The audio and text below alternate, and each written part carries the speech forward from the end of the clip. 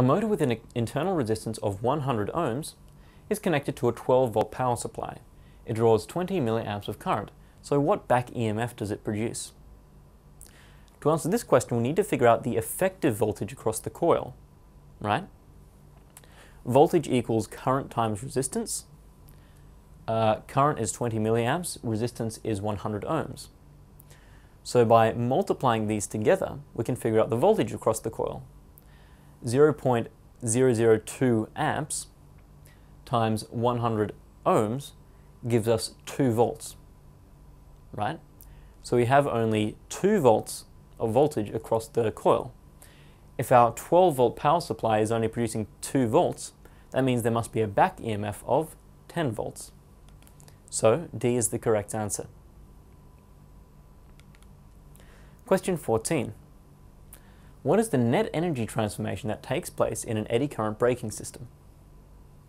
Is it kinetic energy to electrical energy, kinetic energy to heat energy, kinetic energy to magnetic energy, or kinetic energy to potential energy? So let's think about this. We obviously start with kinetic energy because we're starting with something moving and we're ending up with something stopped, right? Now, when the moving wheels of the thing pass through a magnetic field, then eddy currents will be produced that will slow the wheels down, right? So that means we're turning kinetic energy and turning it into electrical energy. But the transformation isn't finished yet. Because these are eddy currents with nowhere else to flow, they dissipate due to the resistance of the metal and become heat energy.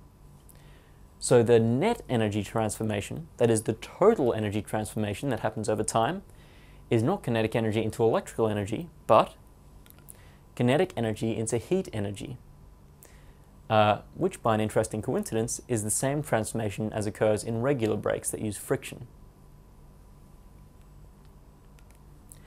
Question 15.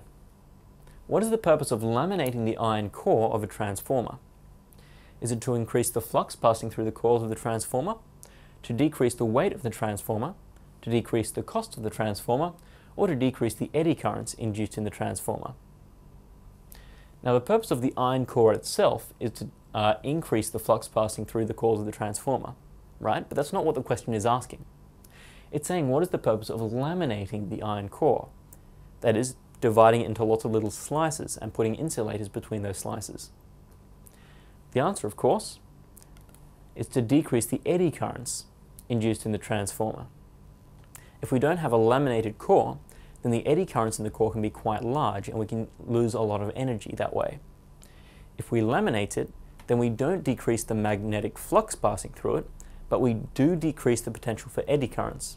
So by laminating the core, we can make it a lot more efficient.